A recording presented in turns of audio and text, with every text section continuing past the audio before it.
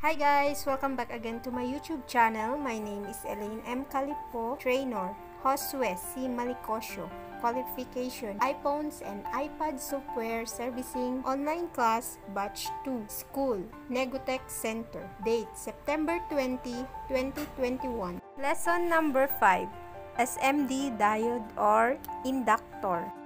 Once you graduate from simple passive components that are resistors and capacitors, it's time to step on up to the wonderful world of semiconductors. One of the most widely used semiconductor components is the diode.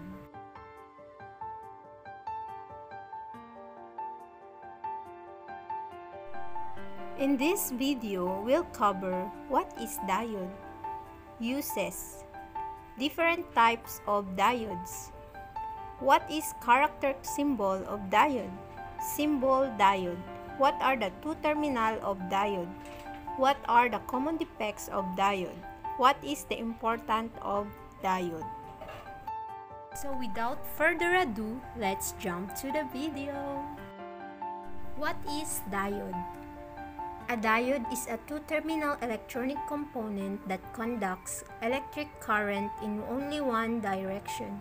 The term usually refers to a semiconductor diode.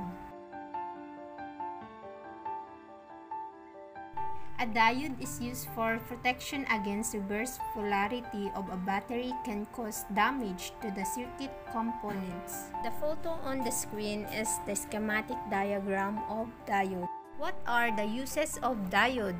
Number 1, rectifier. Number 2, reverse polarity protect. Number 3, voltage regulator. What are the different types of diodes?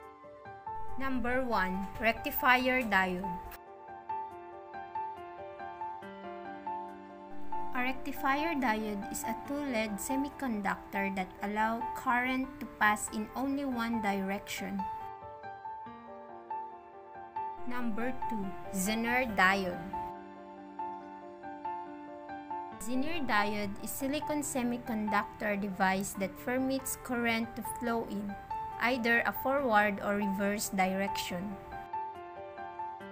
Number 3, light-emitting diodes, or LEDs. LED lights are ideal for numerous applications including night lighting, art lighting, and outdoor lighting. Number 4, photodiode. A photodiode is a semiconductor device with a positive and negative junction that converts photons, or light, into electrical current. What is the character symbol of diode? The character symbol of diode is D.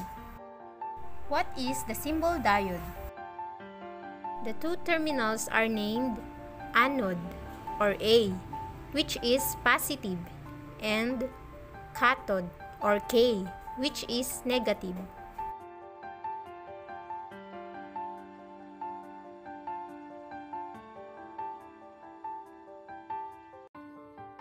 What are the common defects of diode? Open, shorted, burn. What is the importance of diode? Diodes regulate the flow of current in a circuit. The diode performs a variety of useful functions related to its core purpose. What I have learned. I learned that diode is a two-terminal device which allows flow of current in forward direction. That means it converts DC to AC. A diode is a semiconductor, meaning it will conduct anode to cathode. If the anode is held positive, reversing the polarity will in effect block current flow. Sana may natutunan po kayo. And salamat po sa panunood. Don't forget to like, share, and subscribe and hit the notification bell para updated po kayo sa mga bago kong videos. Bye!